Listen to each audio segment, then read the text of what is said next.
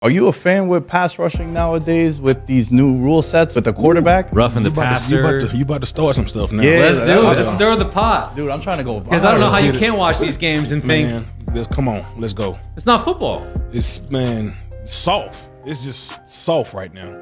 You can't touch the quarterback. You can't chip his fingernail. You can't hurt his. You can't say anything to him. It was like 2 or 3 games.